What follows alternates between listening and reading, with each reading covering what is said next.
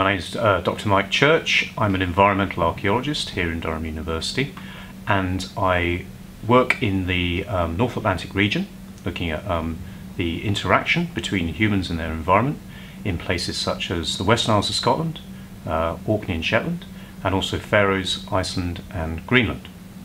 I've been doing this for over 20 years. It's great fun. Well, as an environmental archaeologist in the North Atlantic, the first thing we try and do is we try to reconstruct the past environments.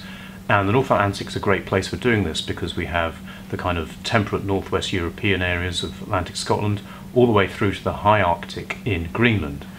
And we're not just interested in just looking at one snapshot at a time. We try to look at the way that the environment changed over time, especially over the past 10,000 years in the present interglacial. But importantly, we're archaeologists, so humans at the centre of our research, and so we're also looking at societies, how they actually colonised these areas, how they arrived in these areas, how they learnt to live in these different environments, and importantly, how they adapted to past climate change.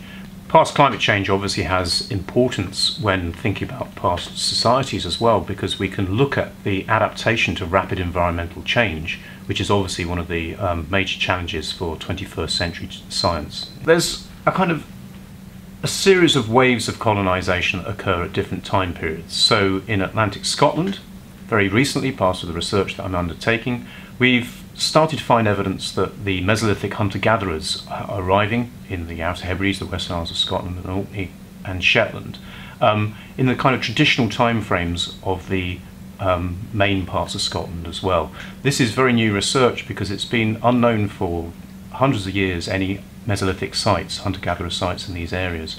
These people have arrived almost certainly in log boats or skin boats, and would have taken all certain aspects of their lifestyle with them. For example, they may have taken red deer with them across the large waterway from Skye to the Outer Hebrides. We're still trying to find red deer, evidence of that red deer on our Mesolithic sites, but it's very hard. One thing we do, and it's very clear in our research area in the North Atlantic, that there's lots and lots of storms and a huge problem of coastal erosion for both the local farmers, the local community, and also for the archaeological resource that is actually embedded in some of these places like sand dunes and other systems. But we actually take this as an opportunity, this climate change impact, because we use the sections that are created through the eroding sites, archaeological sites, to take very specific samples for dating and environmental archaeology. So we've instigated a program since 2010 in the Outer Hebrides, trying to find these Mesolithic sites by looking at coastal erosion sections. And we've been very successful.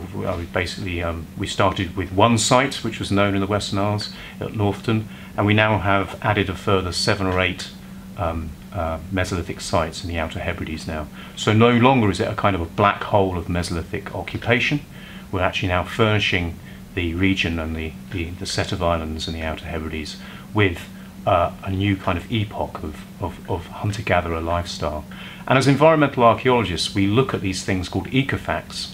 So we look at the pieces of shell, the pieces of bone, the pieces of burnt plant macrofossils, to try and understand how the humans lived in the environment that we know existed at the time from wider palaeoenvironmental proxy records, such as pollen analysis, that we extract pollen grains from peat bogs and from lake systems. So we've got a very good idea of the sorts of environmental kind of landscapes that people are settling in, but importantly we're looking at the sorts of approaches that the people are taking to try and live in these new environments. So we use these ecofacts to try and look at those sorts of remains. So we've got a big team here in Durham looking at a variety of different types of remains to try and answer these different research questions. We're finding quite a few shell middens of round about 6,500 to 6,000 years old, where basically we have piles and piles of shell deposited by the Mesolithic peoples.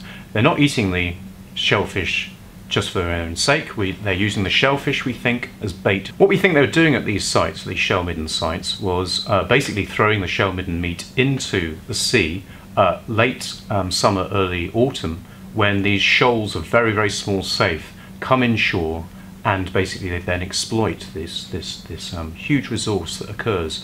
And when you do this, sometimes the sea literally start sparkling silver. There's so many fish. They would get tens of thousands of fish when they're in these sites.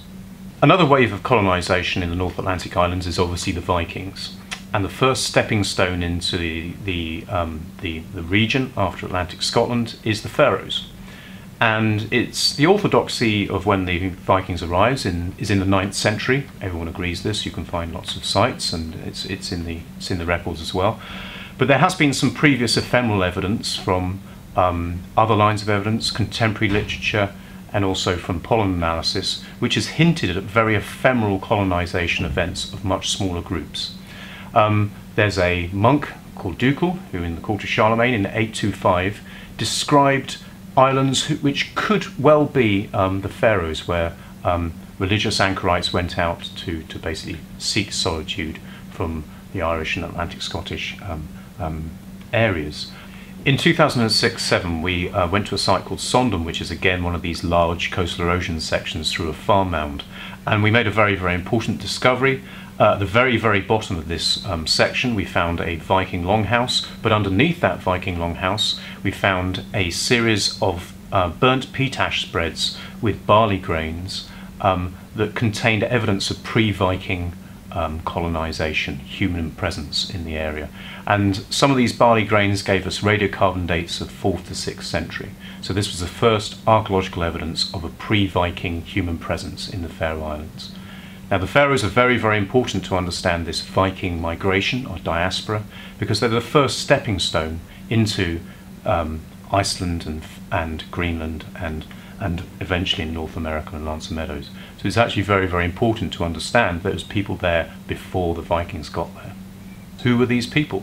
Were they Irish monks, or were they from Atlantic Scotland, or were they people from Scandinavia, pre-Viking Scandinavians? It's very, very hard to tell, given the evidence of some barley grains in some burnt peat ash, and that's all we've got from the archaeology. However, it is a major research question for the future. One of our key research themes and research areas for the future is to use our evidence of environmental change in the past and the adaptation of human societies to try and inform stakeholders across the North Atlantic islands of how people will cope with rapid environmental change in the future. And the teams of students that we take to the various different islands will hopefully take this on board in their future careers and engage with this big 21st century challenge of societal adaptation to rapid environmental change.